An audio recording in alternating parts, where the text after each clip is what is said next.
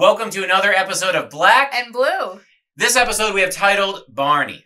Barney! I used to love him as a kid. Oh, I love you. You love me. We're a happy family.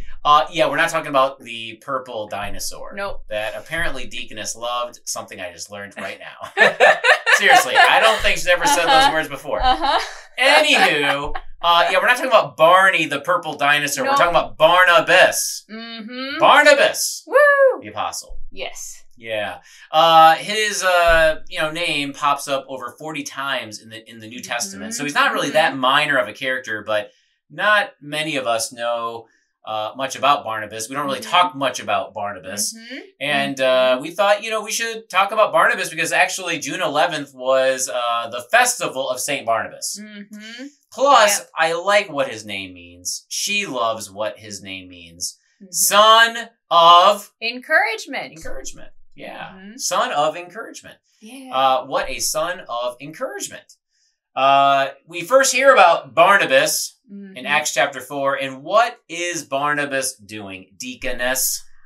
He is selling his property on Remax. Has it all listed, all of that. I thought it was Century 21.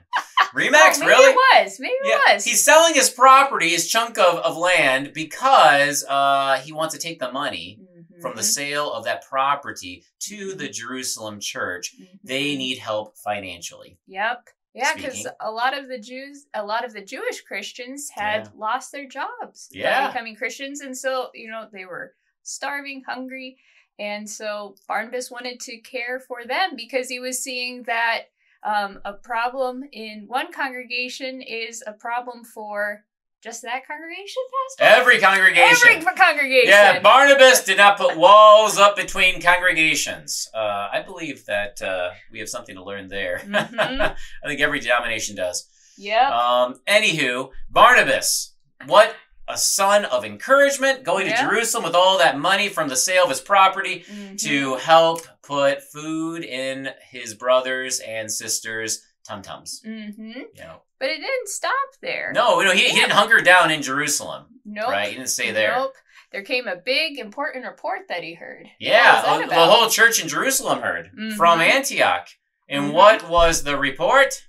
The pagans are becoming Christians. In Antioch. In Antioch. Yeah. What is this? And that was a surprise to the Christians in the Jerusalem church because the Jewish Christians in Antioch were not sharing the gospel with the pagans. They were sharing the gospel with only Jews.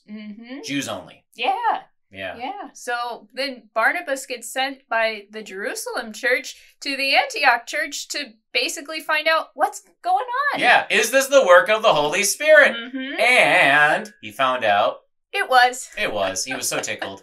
Yeah. He rooted and cheered them on by staying actually in Antioch. Yeah. Letting the gospel fly. The 200 proof gospel-y good news. Jesus crucified for you.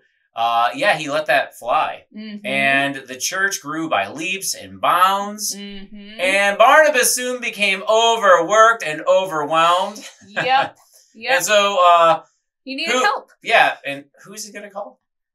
Better Call Saul. Better Call Saul. Not the show on TV, of course. We're talking about a different Saul, a way better Saul. A Saul who, on the road to Damascus, became a Christian. Yeah, blinded by the light. Right? Yes. Saul, who hated the church, now loved the church. He was now a disciple of Christ Jesus. And so Barnabas goes to Tarsus, right? As a living letter of recommendation, which was a huge encouragement for Saul because, well, there were many Christians who were skeptical. They remembered him being the persecutor of the church, the one who was throwing them in jail. Yeah, so they were kind of skeptical of the guy, keeping their distance because maybe he's faking it. Barnabas did not treat Saul like the plague. No, he went to Saul and he said, "Hey, buddy, you are needed by the Lord. There's work for us to do in the church in Antioch." And off they went. They spent a whole year there preaching the gospel in Antioch. Encouraging the church. Encouraging the church, big time, yeah. After a year, the Holy Spirit told the church and told Barnabas and Saul that it was time for them to go on a missionary journey. Yeah, to set sail. And the church in Antioch blessed them, and they set sail. Yeah, bringing the gospel to many nations around the Mediterranean. But after the first missionary journey, they're back in Antioch, and what happens? Peter pays them a visit. He does, and we find out what goes down in Galatians chapter 2, that Peter was eating, he was joining everyone at the Lord's Supper, pagans, Gentiles, and Jewish Christians, but then outside of the Lord's Supper, you know, at his own dinner table, it was only Jewish Christians only, no one else. And we find out from Galatians chapter 2 that not only was Peter doing that, but Barnabas joined him. And how discouraging that must have been for the Gentiles. Yeah. The non-Jews. Yep. I mean, here Peter, eating and drinking with Jew, Gentile, men, women, rich, poor, young, old. And really making it clear, Jesus is for everyone. But then outside of the divine service, at his own din table, he's only eating and drinking with Jews. And telling the Gentiles, I'm not going to eat with you. No. You're not important. Yeah, I mean, it sent the message that Jesus really isn't for everyone. So he was putting the gospel in jeopardy. Yeah. He wasn't living consistent with the gospel. His life wasn't actually conveying that Jesus really is for everyone. Yep. And the same thing for Barnabas. Right. And this really upset Paul, because Paul and Barnabas were co-workers. They were on the same ministry team. Yes. So it really bummed him out. You can read about it in Galatians chapter 2. So the point being is, Barnabas, what a son of encouragement, but he is flawed. He is broken. He is sinful like every one of us. He is not the perfect son of encouragement. Okay? He did not always live up to his name. There's only one perfect Barnabas, and his name begins with a J and ends with an Jesus, right? He is the ultimate perfect Barnabas. He is the perfect ultimate son of encouragement, who comes to encourage not just some folks, but all folks. Everyone. Absolutely everyone. And really his whole goal, and really the church's mission, isn't just to get people to the font, but to get them to belly up at the Lord's table, to wine and dine there, to eat and drink the body and blood of Jesus. And that is a table that really is meant for everyone. Everyone. So whereas, Peter and Barnabas, they were putting up a fence around the din table, our Lord doesn't do that. He wants to get people washed into his family with 3 splashes of promise, and catechized, confirmed, and brought to the Lord's table. That is his mission. That's the church's mission. And our Lord doesn't slam the door in anyone's face. No, he doesn't. Yeah, he wants everyone there, because really there's a chair at his table with everyone's name on it. Yep, exactly. Your name, my name, pastor's name. Yeah. Yeah. And at that table, I mean, what does he serve up but heaping portions of his love and forgiveness? And there's not a side dish or anything on the any extra dishes that are, here's a portion of shame. Yeah, here's some shame. He's not in the business of humiliating, shaming people. He's in the business of honoring. And he scoops out heaping portions of honor. And that's because this is the God who wore and bore our shame on the cross. He dies naked.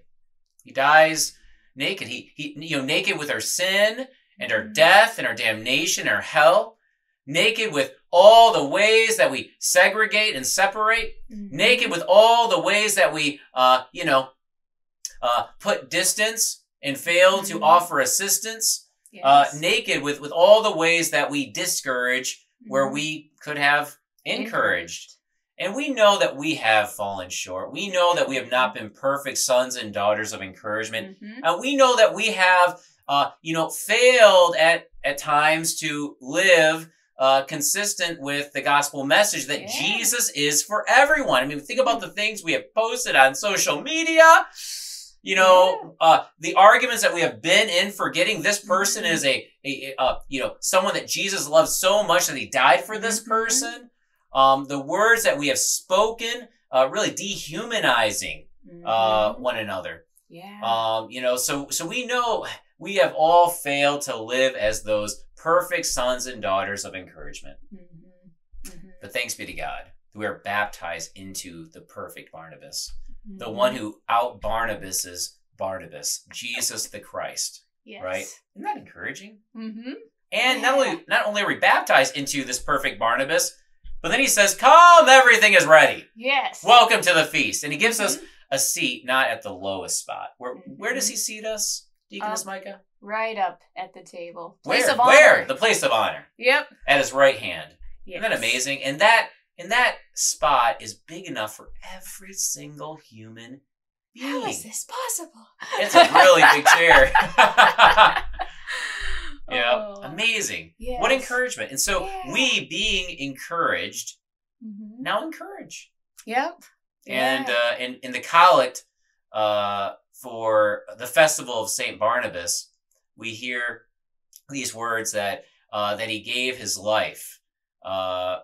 His life was given to charity and the proclamation of the gospel. And likewise, we who are baptized into the greater Barnabas Jesus, we now can honor everyone. Yes. In lives given to charity and the proclamation of the gospel. All of our shame covered by this beautiful robe of Christ's righteousness. Now we can go in confidence and be Barnabases. What beautiful sons and daughters of encouragement you are, right? All for Jesus' sake. Yep. What a gift. What a gift you and I, Pastor, have for the world. It's a gift from our Lord Jesus. Yeah, so really, every day is the festival of St. Barnabas. Not just June 11th. Yeah. So let the encouragement fly. I'm so glad that we weren't talking about some purple dinosaur. Yeah. Me too. He's not as encouraging. Not as encouraging. Yeah. So happy being Barnabases, not just, during the festival of St. Barnabas, June 11th, one day out of the year, but every single day of the year. Woohoo! Woohoo! Yep. By his stripes, his wounds, we are healed. Yep. Until next time. Toodles. Toodles. Bye-bye. Bye.